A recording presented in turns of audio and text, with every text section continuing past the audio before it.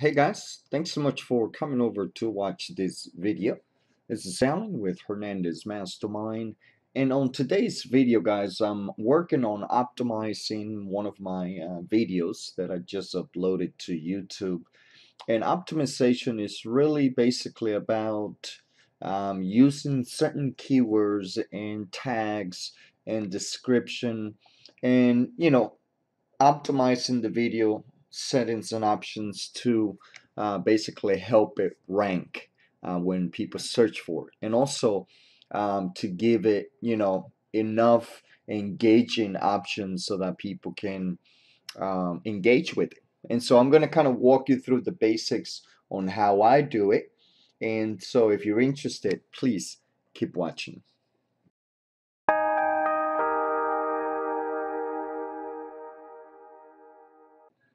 All right, so first things first, something that I like to use when I'm researching my keywords is the keyword planner tool from Google. If we go back to YouTube here, the key to understand how to optimize this video so it ranks is several things to keep in mind. One is your title. Two is going to be your description. And then three, we have what we call the tags, which will go here. Now, these three options need to relate to each other. And another thing that is also recommended so that it helps the rank is your file for that video when you first uploaded it should also match that title for the video that you're going to use. We're going to walk through the other options as we go, advanced and things like that. And then I'm going to walk you through the end screen and cards and other, engaging options part of the video. And that's really more to help it engage with your viewers. But the key here is to optimize it. So with that in mind, let's go ahead and grab this entire title. We're going to go over to the keyword here. I'm just going to drop it all there. Choose Get Ideas. So here you're going to see that we have several options, right? We can already see that it's starting to pull up, HostGator domain. So it's giving us option. And then you can see that we have email hosting, right? So there's a lot of ideas here that relate to what we're trying to do. Look at this one. Now, if you don't see much on the first search results here, without going to the next page, let's go ahead and search for something else. Like, if we go back to the entire tagline here that we had, the title, let's choose set up domain with Office 365. Let's try that. And you get where I'm going with this, right? You want to kind of change your combination around. All right, so you basically get how the keyword research works. Take your time with the keyword planner tool, and once you've gathered enough tags slash keywords to go in this option here, like I said, try to be selective and specific. Choose the high volume ones and have at least 10. There may be more than 10, but just fill them up pretty good. And different ones. Don't make them all the same. Just make them to be different so that it relates to the video.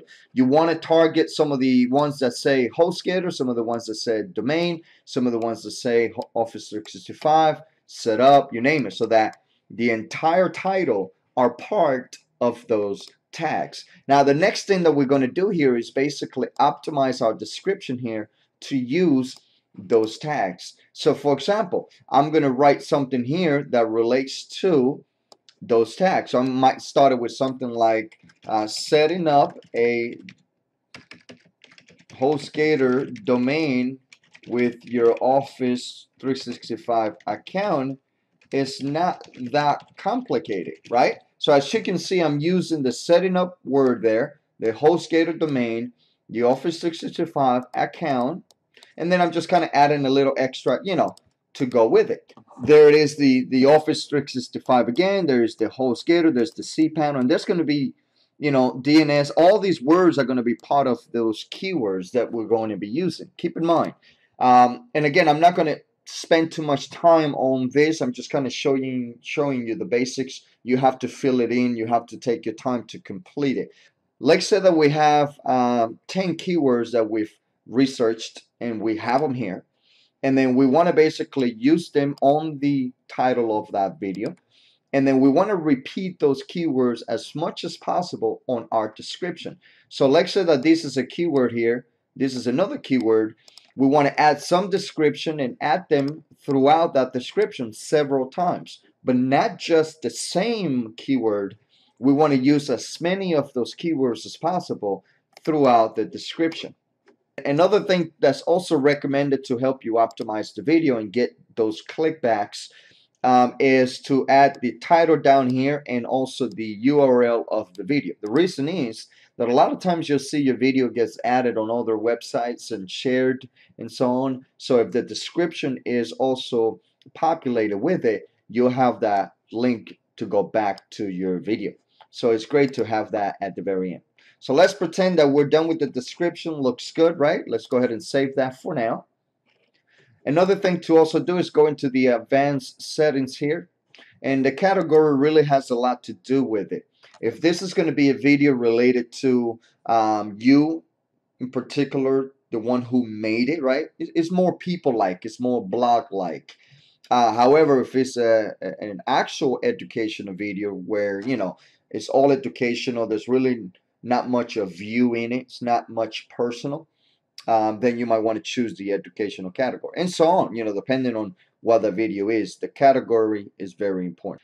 Giving this video a location is also great because it really helps you target that location. So you know, if there's people searching for this video in your area, you know, they're more likely to find it easily because the video relates to where they're at as well. So give this a location. This also helps a lot. If you're targeting a location that doesn't really matter if it's local or not, then give it an open location. Like, you know, in my example, I target Florida. So, you know, this video really service-wise doesn't have to be for someone down the street from me or local. It could be anyone really. So I'm going to target Florida. Another thing to also keep in mind from here is whether or not you want to allow comments. Very important. By default, this is available. Me personally, I choose to only show those that I approve. So I recommend that you do that because a lot of times you might just get some nonsense comments from some spammers. So it's good to only show those really good and relevant comments. So choose approved. And also the last thing here is whether or not you want to allow viewers to contribute to that video. Now, me personally, I do not want this to be enabled, but it's recommended if you're trying to have the YouTube community contribute to it. And the more people contribute to that in terms of the descriptions, the titles, and things like that, this could help it really rank up pretty quickly. Another thing to also do to optimize the video is to give it a thumbnail. The thumbnail is great because it's going to be relevant to what the video is. And if you notice, some of the thumbnails that were generated from the video, as you can see here, they're not relevant to what I want the viewer to see, right? Now look at the one that I chose where it shows the Office 365 settings panel here, the interface. You can see the domains and you can see all the DNS settings required, right? You see that on the thumbnail. However, on the other ones, you only see my YouTube channel homepage. You see this cPanel here from HostGator. So I mean, it's okay, but it's not relevant to what the video is actually about. And the key here is Office 365 and setting up a domain, right? And that's what this thumbnail offers. There's other videos, guys, that are created on you know, creating thumbnails for your videos using Adobe Photoshop. So make sure that you subscribe and don't miss out on that video. Go ahead and find it. And there's going to be a lot more videos I'm going to be releasing on Adobe Photoshop to really help you brand as we go on. And so subscribe now if you're not yet a subscriber. You're pretty much done with the basics. You know, we got the basic information here. You got your advanced settings. And that should be good enough to get this video online, right? Now, there's other things that are optional, and I'm just going to walk you through those really quickly just to help that video engage. So first, if you're going to monetize the video, which of course, who's not, then you're going to need to enable Google AdSense and monetization on your channel if you have not yet done that. If you have, then this option is just a matter of a click away like this. You can play with the ads on how the ad breaks are displayed, as you can see here. So you can play with those if you like.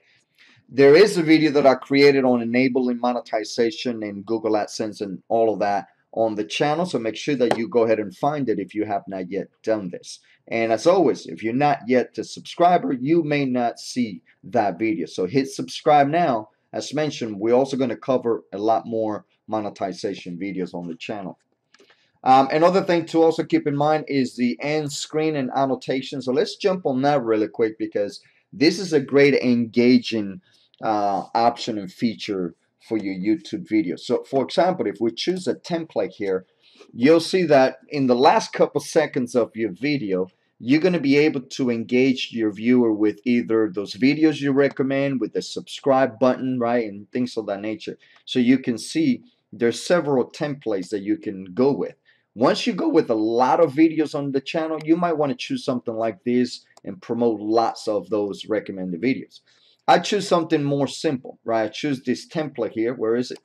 This one right here, right? So I got that one, and as you can see, is that one there. And then you can have the option on the second one here to recommend either your most recent upload, what YouTube recommends is best for your viewer, or choose a playlist.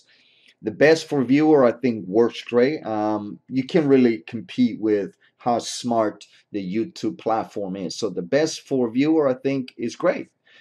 Considering that you're going to have lots of videos on the channel, you know, let it recommend what's best for your viewers. So let me show you a quick preview of what it does when it gets towards the end. You'll see all the other featured channels. You see that? So they can from here choose to subscribe or continue watching that video while your video plays behind the scenes. For that particular channel. So that's great to engage your viewers. With cards, it's almost the same thing. Thanks so much for coming over. So here, you know, as the video is playing, you're able to display either, let me show you the different options here. We add a card, we have a video or playlist, a channel, donation, poll, or link. So this is great because, you know, in a certain time when the video is playing, you can display that promotion, right? That card that you want them to see. So let me show you an example of what I mean by this. First, let me grab my affiliate link here really quick that I like to promote on this video. All right, so there it is. Now, another thing too to keep in mind, this if you're promoting a link, it must be a link associated to your website, which you have to go through this approval and verifying that you own it, you know, all that. It's much easier if you're promoting a video or a playlist or a channel than it is a link. But in my example, I already have my website verified, so just a matter of a click away. And considering that this is a business type video, right, this Ring Central product is great for this promotion. So I'm going to choose recommendation. Let's see, get office phone, teaser,